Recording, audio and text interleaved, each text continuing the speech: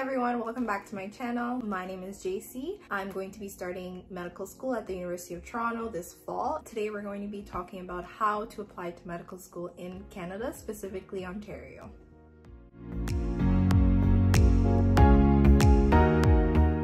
This video will be focused on domestic applicants, so that is individuals who are Canadian citizens or Canadian permanent residents. Last year at this exact same time I was prepping my application. I remember how stressful all of that was, so I hope this is extremely helpful and informative for you. First, we're going to start at high school. One of the major questions I got when I worked as a student ambassador was, what program should I do in undergrad to get into medical school, and to what else do I have to do in high school that will prepare me for that process? The answer to the first question is there's no perfect program to get into med school in Canada. And once you do the prerequisites for the school that you're interested in, then you can apply. That means you don't have to do biology or chemistry. You could do a different degree such as arts, history, business, and still apply to medical school. 3 tips for individuals who are in high school and are thinking of doing medical school. The first tip is to keep up your grades. So in Canada, you can't go to med school straight out from high school. You have to do an undergraduate degree. So this means you need to get into an undergraduate degree.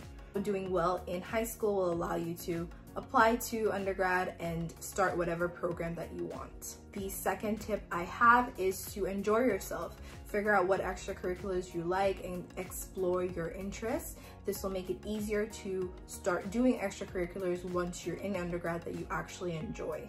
And the last tip I have is to be careful of applying to co-op programs. Some medical schools require you to be full-time throughout your studies, and co-op is a different sequence than usual. So some med schools don't allow students who actually did co-op to apply. Usually, if you do enter a program that has co-op, you can talk to an advisor at your university and they'll be able to tell you how to work around your co-op and still be able to apply to medical school. Now that you're done high school and you're in university, we can talk about what happens from there. So firstly, the timeline for applying to medical school is approximately 1 year before you actually start. To apply to medical school in Ontario, it's through one application portal on a website called OMSAS, which is the Ontario application system. It opens in July and it closes in October, on October 1st of that same year. Once you submit your application on October 1st or before October 1st, you wait until the next year in January to March for interview invites. So once you do get your interview, you do your interview, then you get to know if you got an offer to any of the schools you interviewed at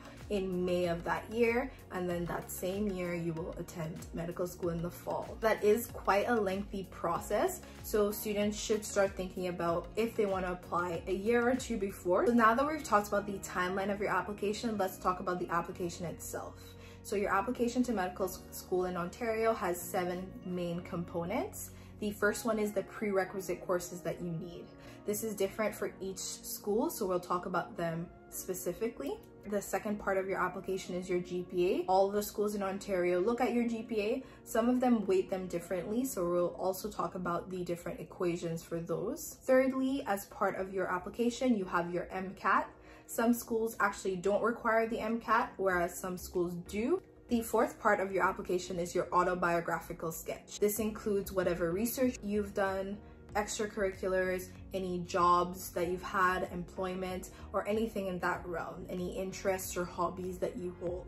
The fifth part of your application are the references. For OMSAS in Ontario, it requires 3 different references, which is sent to all the schools that you apply for. This is great because you don't have to get specific references for every single school. They will be sent to all the schools that you apply for in Ontario. The sixth part of your medical school application are the supplemental essays. Some schools do not require supplemental essays, whereas some schools do. And the last part of your medical school application is your CASPER test.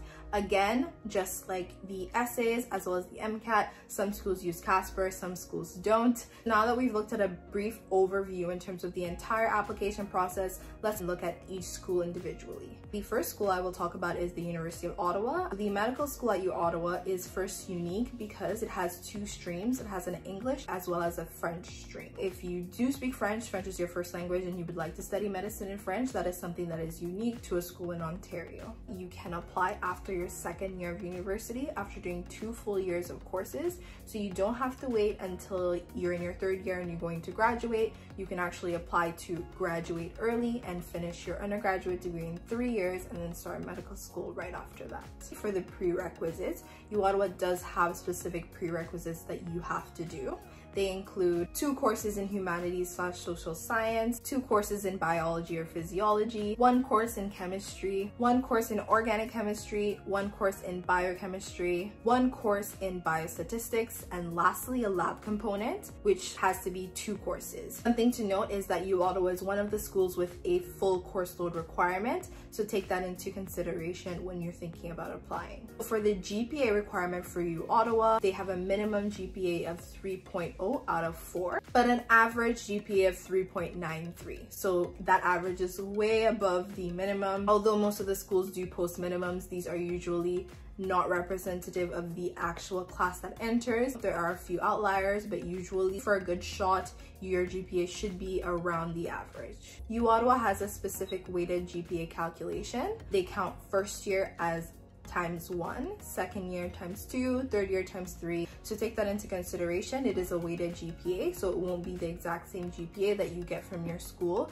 at the end of the year. The second unique thing about the University of Ottawa's medical school is that they do not require the MCAT. So this might be beneficial if you have good grades and you haven't done your MCAT yet. You may want to apply to the University of Ottawa before you've done your MCAT, or if that's your preferred school. Like all the other schools, you still have to submit your extracurriculars in the form of your autobiographical sketch. You will also still have to submit your 3 references, but there are no supplemental essays. So you don't need to write any other essays other than submitting your application through OMSAS to apply to Ottawa. And lastly, there is a CASPER requirement. CASPER is a test that you take after you've applied.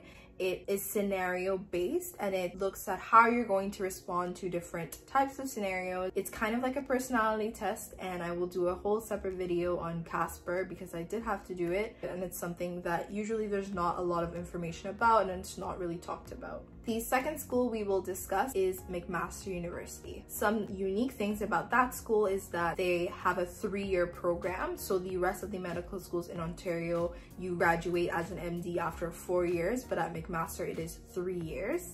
McMaster has no specific prerequisite courses, so you don't have to do any specific biology, biochemistry, anything like that to apply. And you can apply anytime after you've accumulated 2 years of credits. Likewise, McMaster does not have a full load GPA requirement, so you do not have to do a full course load throughout your undergraduate degree to apply. In terms of the GPA that you need, for McMaster, the minimum GPA is 3.0, but the average GPA for the entering class is 3.87. They do look at MCAT, but they only look at the CARS section. CARS stands for Critical Analysis and Reasoning Skills. You read a certain passage and you answer questions based on that passage. So that's something to note that you have to be really strong in if you would like to attend McMaster University. The mean CARS score for the entering class of 2017 was 129, and that is the 95th percentile. So you do really have to ensure that your CARS score is really up there in terms of percentiles if you want to have a great shot at applying to McMaster University. Like the other schools, you still need to submit your autobiographical sketch as well as your 3 references. There are no supplemental essays to apply to McMaster, and like Ottawa, CASPER is required. And the third school we're going to talk about is Queen's University. For Queen's University, there are no specific pre-req courses, so you don't have to do any specific class to apply, and you can apply after your 2nd year of university, so you can apply to end right after your 3rd year and then start medical school. Something unique about Queen's is their GPA requirements. So they have 2 GPAs that they look at. Firstly, they look at your overall CGPA, and secondly, they look at your most recent 2 full-time years. So this might be extremely advantageous. If you didn't do well in 1st year and in 2nd and 3rd year, you did extremely well on a full-time course schedule, you can apply and they will look at your GPA for the 2 years only and they will disregard your first year that you didn't do as well. Unfortunately, Queen's does not publish their minimum GPA that you should apply with, and they also don't publish their mean GPA for their incoming classes. Queen's does require the MCAT, and they don't take out any sections. They look at your full MCAT score, but they do not require any essays, and they don't require Casper tests. So that's something to note. The next school we're going to be talking about is the University of Toronto, which is actually the school I'll be attending medical school at in August. For the prerequisites for the University of Toronto, you need to do 2 full-time years in a life science class, as well as 1 full-time course equivalent in any social science, humanities course, or language course. The University of Toronto uses a weighted GPA formula that is kind of unique. Once you study full-time throughout your undergrad, you're eligible for their weighted GPA. For every full year that you've studied, they take out 1 full course grade or 2 single semester grades. But you have to have completed a minimum of 3 years. So you can apply with this weighted formula once you finish 3rd year or you finish 4th year and already graduated. So personally for me, I applied after my 3rd year. I was able to drop my lowest 6 course grades. And that's a huge boost if you didn't do well in a couple courses, but you still did full time. The minimum GPA to apply from undergrad is a 3.6. The minimum competitive GPA is a 3.8. The average GPA for the entering class of 2018 was a 3.96. Like the other schools, the University of Toronto does look at your extracurriculars and employment in your abstract. They also look at the references you sent, but something to note is that they do have supplemental essays. Every year the supplemental essays change, but the University of Toronto posts 4 different questions that you have to answer, as well as some additional supplemental essays that you can write if you are eligible.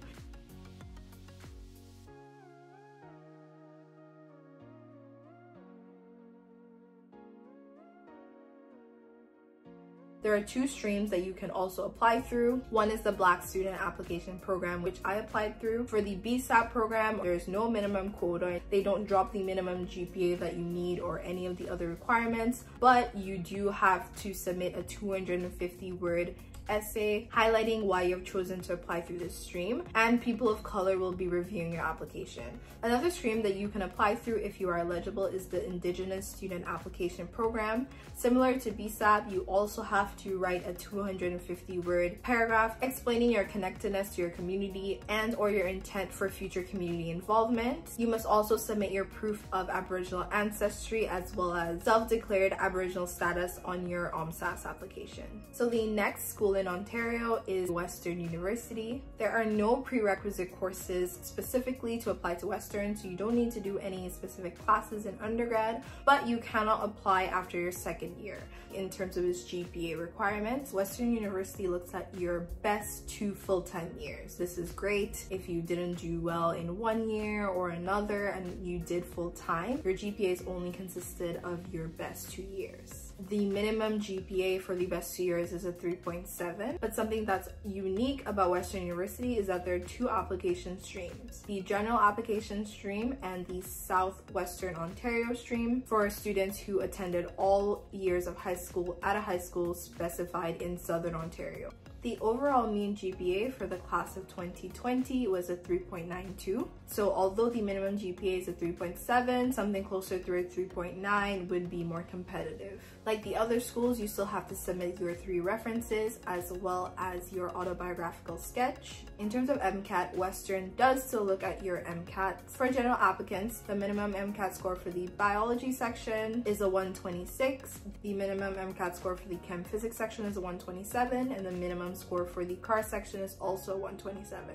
But if you're applying as a Southwestern Ontario applicant, then these scores are a bit lower. The minimum score for the biology section is a 125. For the chem physics section, it's also 125, and for the car section, it is also 125. Similar to the University of Toronto, if you apply to Western, there are also supplemental essays that you do have to do, but you do not have to write the Casper test. And the last school in Ontario that you can apply to is the Northern Ontario School of Medicine. In terms of prerequisites, Northern Ontario School of Medicine does not have any specific prerequisites, but they do have general ones. If you did a major in science, you're expected to have 2 full course equivalents in some art, social science, or humanities type courses. On the other hand, if you're an applicant who did arts, humanities, or social sciences, you're expected to have completed at least 2 full year science courses. The minimum GPA to apply to the Northern Ontario School of Medicine is a 3.0, but the average GPA for the class entering in 2019 was 3.86, and graduates receive an extra 0.2